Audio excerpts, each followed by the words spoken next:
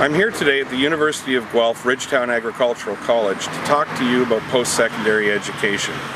We all know that a strong post-secondary education from university to colleges to trades is invaluable to our children and is going to be the driving force behind the Canadian economy for the next generation.